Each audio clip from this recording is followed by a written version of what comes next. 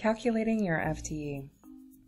For many employers, one of the most confusing aspects of the Affordable Care Act is understanding full-time equivalents, or FTE.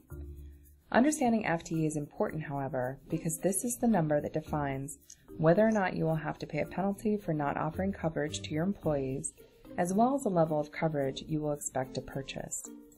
Now, the first thing to understand when calculating your FTE is that this is not the same as simply counting the number of full-time employees.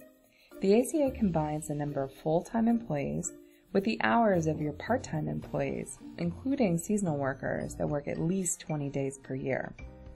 Let's take a look at an example. For me to calculate my FTE, the first thing I'm going to do is review all the hours of my employees over my previous 12-month look-back period.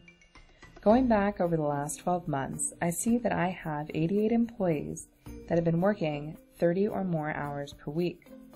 With this knowledge, I can say that I have 88 full-time employees. Now, at first glance, you may want to assume that I'm safe from having to pay a penalty in 2015 because I have less than 100 employees. However, to calculate FTE, I still need to add in my part-time employees. When I look at my part-time employees over the last 12 months, I see that I have 36 employees who have been working less than 30 hours per week. Now, to add the part-time employees to the FTE, I first have to determine how many hours per month they've been working. The upper limit of this number is 120 hours per month. In my company, I see that my part-time employees have worked an average of 82 hours per month over my look-back period. So what I do now is I multiply the 36 part-time employees by the 82 hours. This gives me 2,952. Now I take the 2,952 and divide that by 120.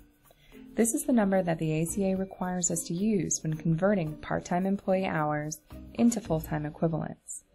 This formula gives me 24.6, which rounds down to 24.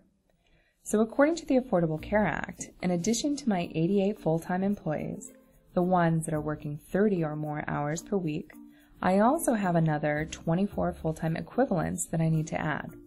This makes my actual FTE count 112, which does in fact mean that I'm responsible for the 2015 employer mandate.